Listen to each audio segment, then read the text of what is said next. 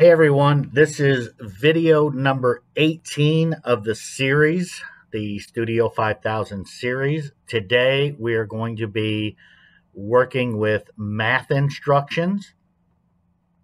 And if you've been following along with all of the videos, we've already covered the Contrologix setup, creating tags. So I've already done that to save a little bit of time so you don't have to sit here and watch information we've already covered. So as you can see right down here, I already set up a 1756 L71 processor, and I've already created a bunch of tags. In this tag section, I created a bool, which is an add button, a dent, which is a addition total, a bool that is called my division button, a dent that is called division total. I also have a dent called math source. This is where I'm going to be getting my information. I have a multiplication button, and I have a multiplication total. I have a start button as well that we're going to be using, a subtraction button, and a subtraction total. What I'm using the buttons for is so that when we set this up, we can see each individual math instruction do what it's supposed to do. And we can actually watch it being controlled. So I'm going to go to the program now.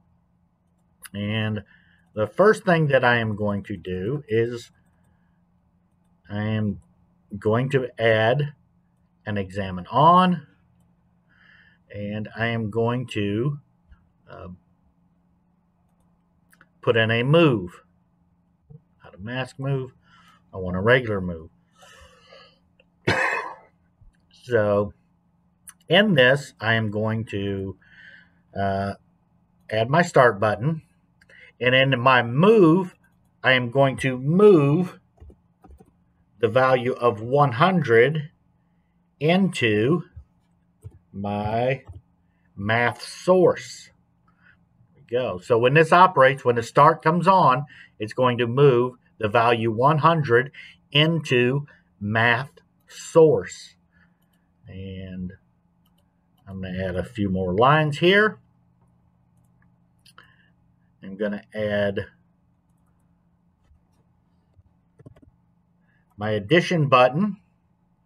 And you can actually go up here, and these are under math, your math functions. There's more of them, but I'm going to grab my addition instruction.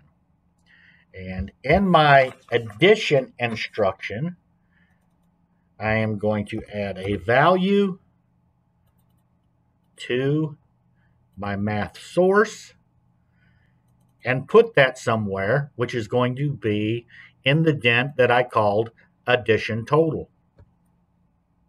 All right. Another thing that you can do, if you're not sure exactly where the instruction you are looking for is up here, but you do know exactly what you are looking for, you can just double click right here on the number and start typing. You'll see that it pulled it up right up here. This is going to be subtraction, and then all you have to do is press enter, and you'll see that it put it in right there. All right, so I am going to add another examine on. This is going to be my subtraction button, and over here I am going to put in my operands or my sources. And I'm going to put in a value in source A, my math source, and this is going to be going to my subtraction total. All right, we'll move on down. I'm going to add another examine on, and this is going to be my multiplication button, and go back up to the tabs, grab my multiplication instruction. I'm going to multiply my math source times a value, and put that into my multiplication total. And the last one is going to be my division. This is going to be my division button. And I'm going to grab my division instruction, set it down here. I am going to divide my math source by a value and put that into my division total. All right, so we have all of our information in right here. All I need to do now is to download it.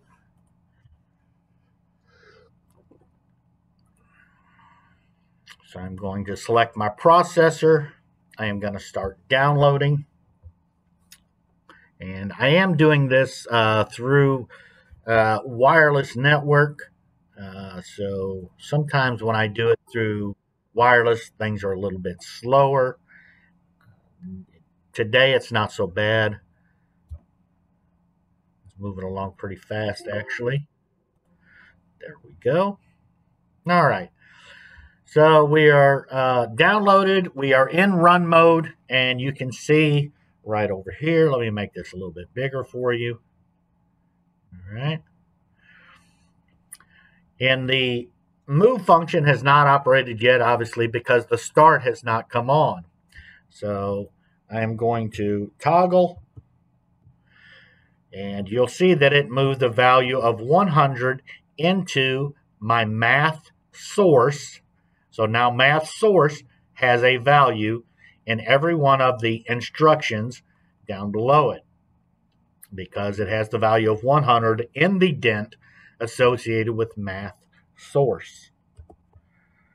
Now, when I hit my addition button, it is going to add 50 to math source, or source A to source B, and put it into the addition total. So let me toggle this, and there it is. It added 50 to the 100 and put it the value into addition total, which the new value in addition total is 150. Now the subtraction.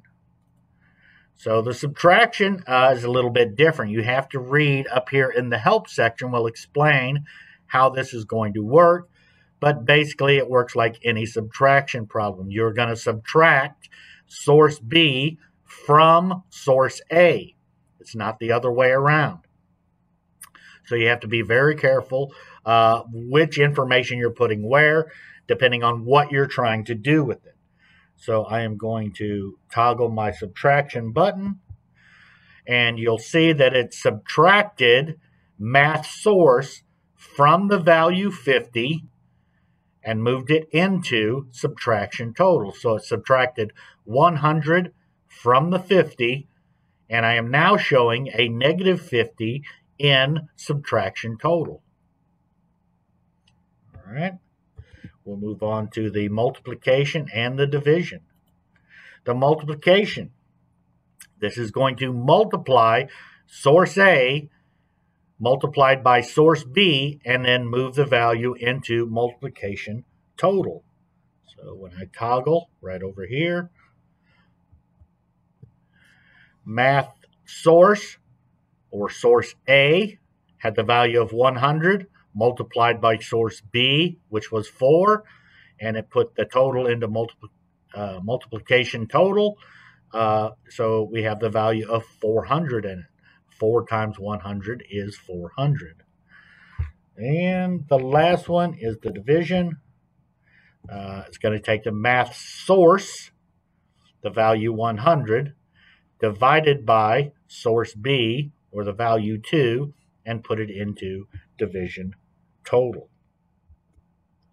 And there it is, 100 divided by 2, or source A, divided by source B, and moved into the destination of division total, now has the value of 50 in it. All right, so that is the basic commands, instruction commands. If you have any questions on these, or you would like to see, there are a bunch of other ones right up here. I don't really plan on doing any videos on these, but if you have any questions about those and you would like us to make a video, just leave a comment and we will look into making a couple of those videos, and we can do that so you can actually see them happening. There are some more math functions right down here. Here's advanced math, math conversions. So again, if it's something that you would like to see, leave us a comment and we will try to make more videos for you that show you exactly how one of those are, or some of those are working. All right, guys, we'll see you in the next video. And you